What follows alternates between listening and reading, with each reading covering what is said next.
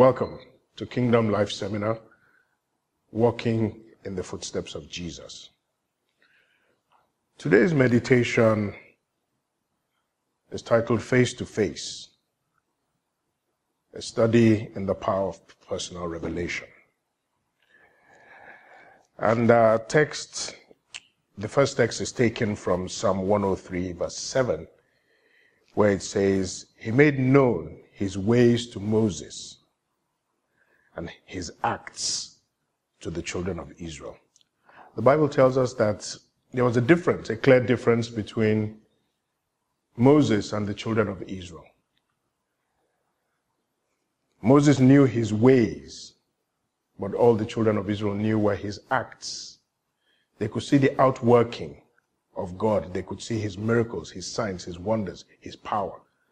But Moses actually developed personal knowledge of God, personal intimacy with God. He got to know God so well that the psalmist says that Moses knew the ways of God.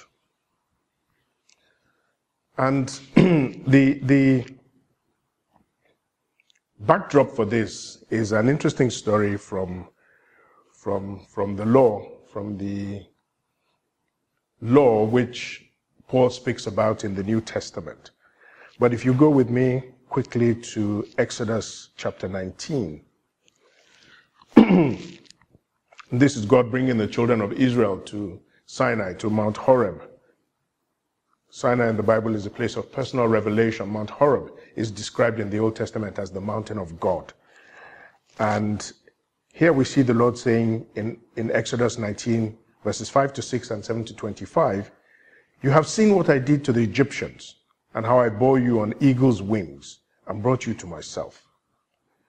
Now therefore, if you will indeed obey my voice and keep my covenant, then you shall be a special treasure to me above all people, for all the earth is mine. And you shall be to me a kingdom of priests and a holy nation. These are the words which you shall speak to the children of Israel. So Moses came and called for the elders of the people and laid before them all these words which the Lord had commanded him. And the people answered together and said, All that the Lord has spoken, we will do. So Moses brought back the words of the people to the Lord. And the Lord said to Moses, Behold, I come to you in the thick cloud, so that the people may hear when I speak with you and believe you forever. And he goes further and gives instructions for this encounter. And he says, Set bounds for the people all around, saying, Take heed to yourselves that you do not go up to the mountain or touch its base. Whoever touches the mountain shall surely be put to death. Not a hand shall touch him, for he shall surely be stoned or shot with an arrow. Whether man or beast, he shall not live. And there's quite a bit of a dramatic account about how they needed to listen for the sound of the trumpet before they came to the edge of the mountain. And they got instructions to be sanctified, to wash their clothes, to abstain from physical intimacy with their spouses. And it says, Be ready for the third day. Do not come near your wives. And it came to pass on the third day in the morning that there were thunderings and lightnings and a thick cloud on the mountain, and the sound of the trumpet was very loud, so that all the people who were in the camp trembled. And Moses brought the people out of the camp to meet with God, and they stood at the foot of the mountain. Now Mount Sinai was completely in smoke, because the Lord had descended upon it in fire. The smoke ascended like the smoke of a furnace, and the whole mountain quaked greatly. And when the blast of the trumpet sounded long and became louder and louder, Moses spoke, and God answered him by a voice. So this was God coming to meet with the people with fire, with thunder, with quaking, with the sound of the trumpet, with smoke. And, of course, all those who were in the camp trembled in fear. And the people witnessed. In Exodus 20, it goes on to say, the people witnessed the thunder, the lightning, the sound of the trumpet, and the mountain smoking. And when they saw it, they trembled and stood far. And then they said to Moses, this is your God.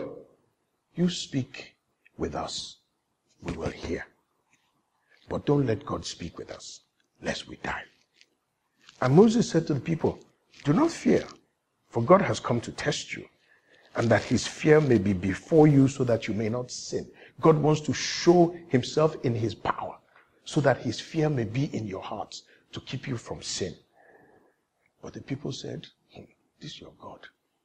You go and talk to him. Whatever he tells you, come and tell us. We will do. But as for us, let us stay far from this God that can kill us all. This God has fire. He has thunder. He has lightning. He has smoke. The whole mountain is trembling. So the people stood afar off, but Moses drew near to thick darkness where God was. Moses drew near to the place of encounter with God. Moses drew near to the place of intimacy with God. Moses drew near to the place where he could be face to face with God, where he could have a personal revelation of God. What the people of Israel were saying to Moses, what the children of Israel were saying to Moses was, you go and have the encounter. You go and speak to God face to face. As for us, we are happy with second-hand revelation. We are happy to be once removed from God. We are happy to be the grandchildren. You be the child of God. We are happy to be grandchildren. But God doesn't want grandchildren. God doesn't have grandchildren. Moses came to the place of encounter. Moses was willing to do what was required to be face to face with God. And in that process, between Exodus 19, when this whole story starts, and Exodus 34, where it ends with the story that Paul tells us in the New Testament, we see Moses having secret encounters, having these intimate encounters where God is revealing secrets about himself to Moses. Secrets that the children of Israel, unfortunately, were not privy to. And that made all of the difference between Moses, who knew the ways of God, and the children of Israel, who only saw his acts, who only saw his power, but really did not know the God behind the power. They saw the power of God, but they did not know the God of the power. In Exodus 30, we see God giving Moses yet another secret. They had seen God say, set bounds. Stay at the foot of the mountain. Don't come near. Because anybody who comes near God, because of the holiness of God, you Israelites who have a lot of wickedness in your heart cannot come close to me and live. So for your own self-preservation, stay far. But in the midst of that, in the midst of the holiness and the power and the sovereignty of God, God was still showing Moses things that the children of Israel did not know. In Exodus 30, God gives Moses yet another secret. In verse 1, he says, you shall make an altar to burn incense on. And God tells him that that altar should be made of acacia wood. And then God goes further to tell him in verses 5 and 6, that you shall put it before the veil, that is before the ark of the testimony, before the mercy seat that is over the testimony, where I will meet with you. God said, yes, I'm a God of justice. I'm a God of holiness. I'm a God of power. But I'm also a God of mercy. And if you put the altar before the mercy seat, I will meet with you there. I come in my mercy. I sit on the mercy seat. And that's where the altar is. That's where I will meet with you. I will come to you in my mercy. Because if I come to you in my power, if I come to you in my justice, no man can live. That Moses understood, because Moses came to the place of hearing directly from God. Again, we see in Exodus 33 from verse 7 that Moses takes his tent. This was after the incident of the golden calf and the anger of God coming down and, so many people dying in the camp. Moses took his tent and pitched it outside the camp. He says, let me take my meeting place far away from the camp of these Israelites, these people that God has given to me. And he called it the tabernacle of meeting. And the Bible says that it came to pass that everyone who sought the Lord went out to the tabernacle, which was outside the camp. And so it was whenever Moses went out to the tabernacle that the people rose and every man stood at his tent door watching Moses. So they would stand there watching Moses go into the tabernacle. And it came to pass when Moses entered that the pillar of cloud descended, the presence of God came down, and the Lord talked with Moses. And all the people who came out of their tents stood there. They saw the pillar. They saw the presence of God. And they rose and they worshipped from afar at their tent doors in the camp. But there was Moses outside the camp in the tabernacle. And the Lord spoke to Moses face to face as a man speaks to his friend. And he would return to the camp. And all of the Israelites were in this category of standing far, with the exception of Moses' servant and successor, Joshua, the son of Nun, a young man. And the Bible says that he also did not depart from the tabernacle. Moses came to the place where he could have conversations with God. Moses came to the place where he could have encounters with God. And in Exodus 33, we see yet another conversation where Moses says to God, you said to me, bring up this people, but you have not let me know whom you will send with me. Yet you have said, I know you by name. And you have said that I have found grace in your sight. Now therefore, I pray, if I have found grace in your sight, show me your way, that I may know you, and that I may find grace in your sight. And consider that this nation is your people. Because Moses had seen the extent to which the people had angered God. And somewhere in his mind, he must have thought, these people, has God really forgiven us? Are we sure that God is not going to go on this journey with us only to kill us on the way? Moses wanted to be absolutely certain of the presence of God. He wanted to be absolutely sure that that fellowship, that intimacy that he was developing with God was not going to stop. And God said, my presence will go with you, and I will give you rest. And then Moses goes on in this conversation, this dialogue, like a man speaking, like a friend to a friend. He says, if your presence doesn't go with us, then don't take us away from here. For how then will it be known that your people and I have found grace in your sight, except you go with us? It is because you go with us that we will be separate and distinct from all the nations of the earth. It is your presence that will set us apart as a holy nation, as a royal priesthood, as a peculiar people. And the Lord said, I will do this thing that you have spoken. For you have found grace in my sight. And I know you by name. I don't just know you as a nation. I know you as a person. I have a personal, individual relationship with you. I have a face-to-face relationship with you. And you have gained personal revelation of me.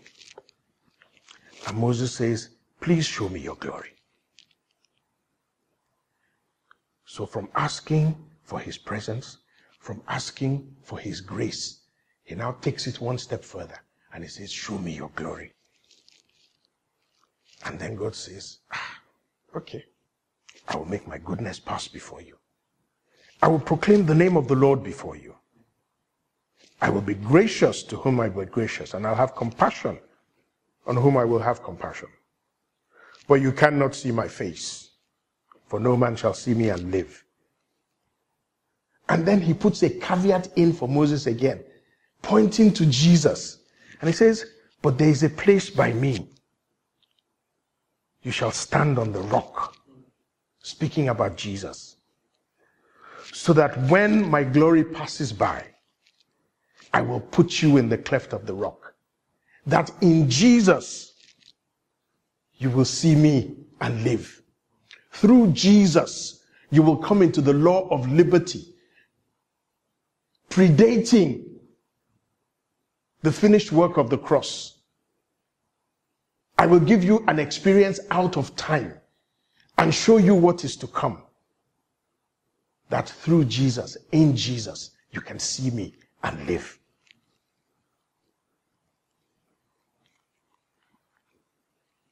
And then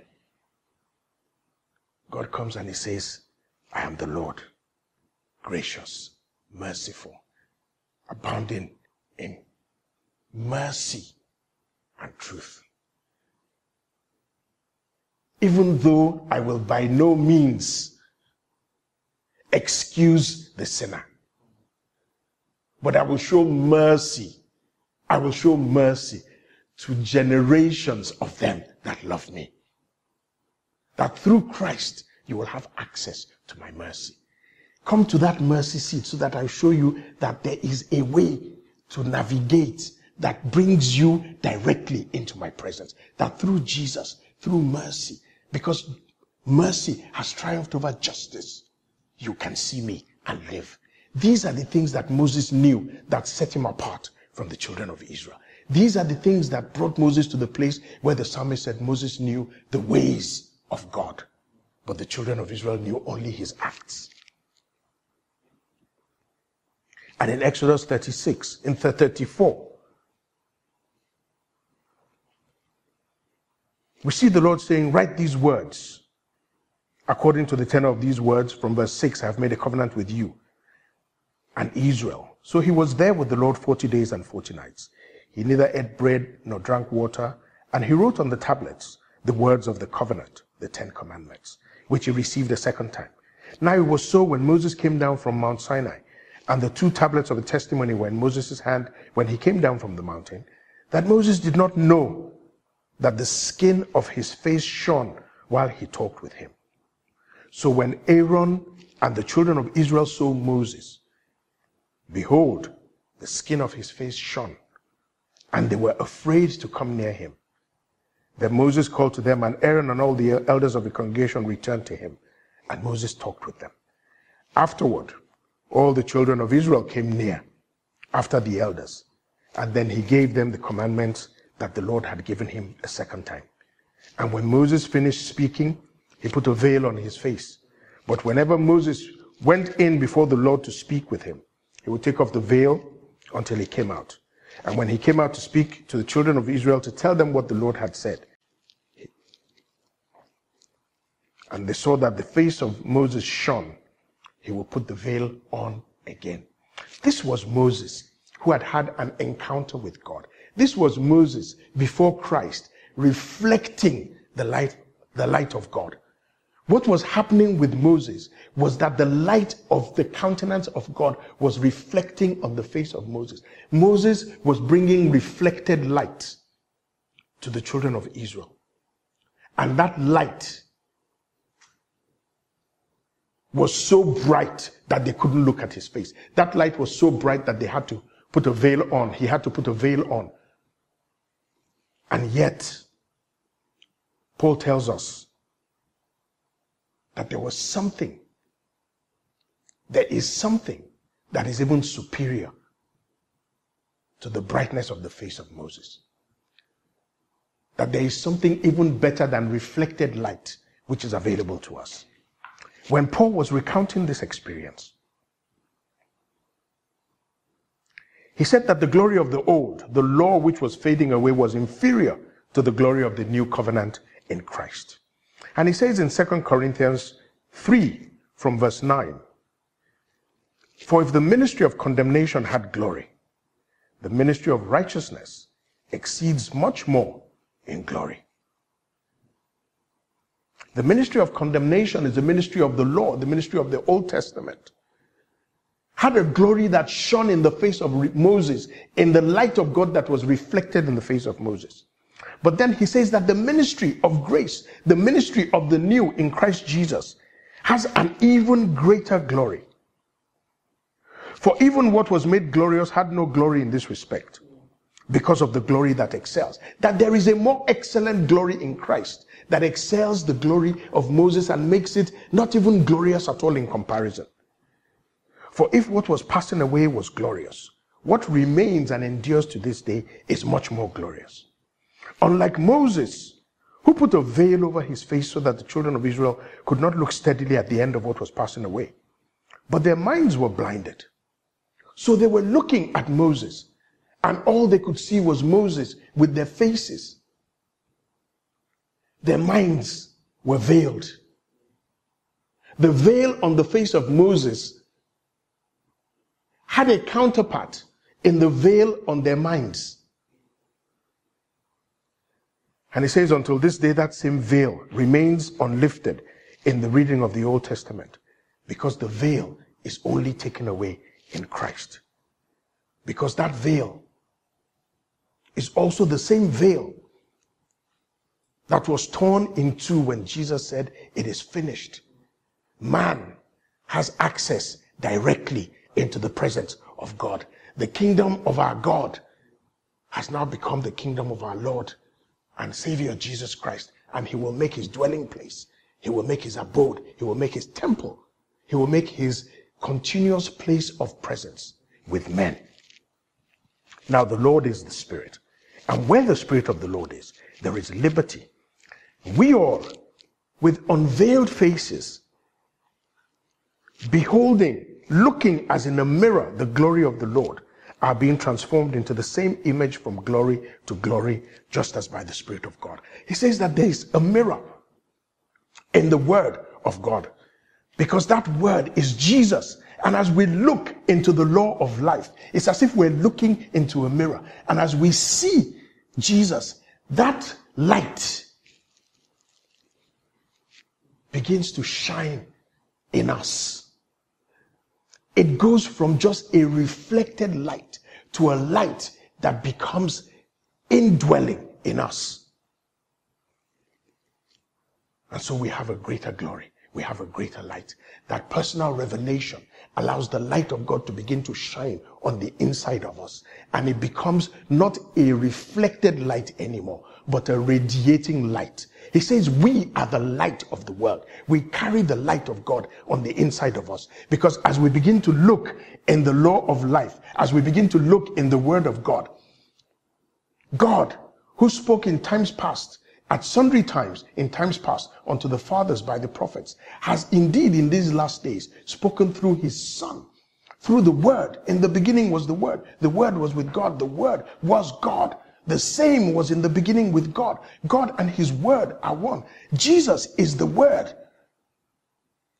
And that Word, as we look into it, takes on a life of its own on the inside of us, sets going a light on the inside of us that begins to radiate, not just reflect. Moses was carrying reflected light. We are the light of the world because we are carrying the true light from God that is radiating from the inside of us.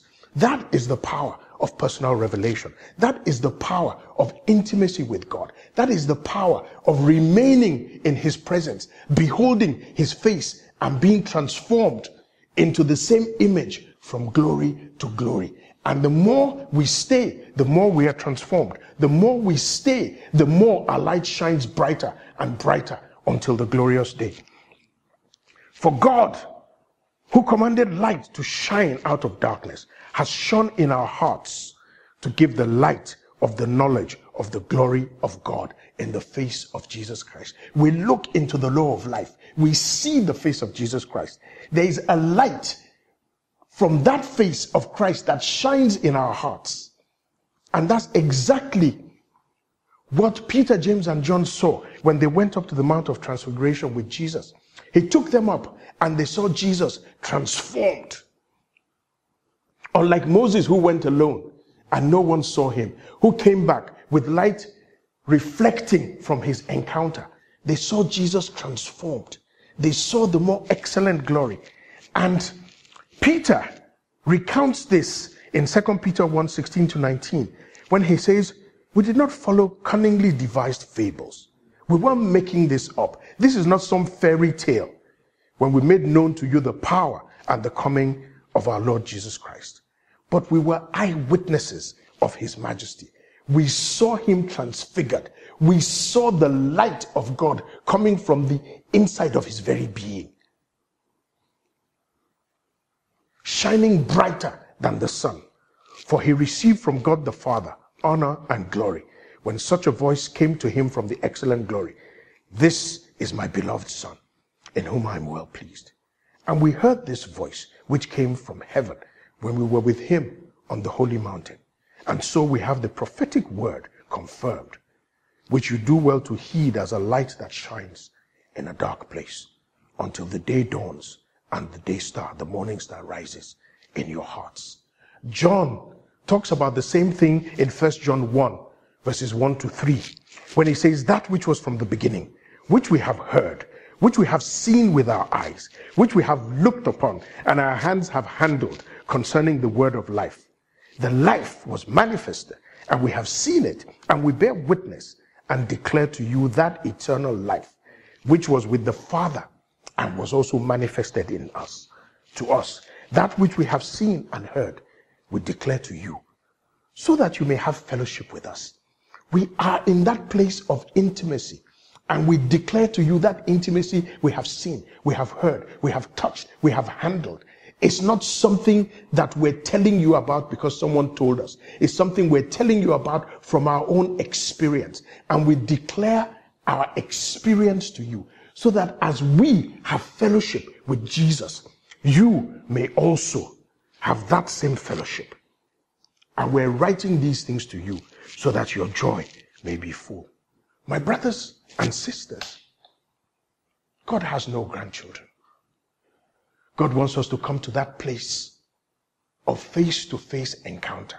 God wants us to stay in that place of face-to-face encounter, where transformation comes, where the light of God goes alight on the very insides of us, so that we may go around carrying a light that we are radiating rather than reflecting, so that we may come to that place where truly we are the light of the world. We are like a city that is set on a hill. Father, we thank you for your word. We thank you for yet another opportunity to meditate on your word. Let it come alight in us, O God.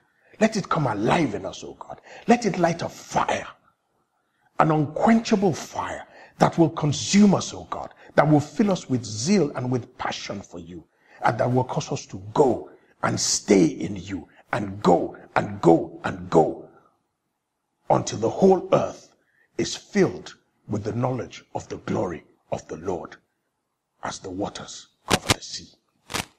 This is our heart's desire, O God. And we ask that you grant it, because it is in accordance with your will. In Jesus' name we pray. Amen.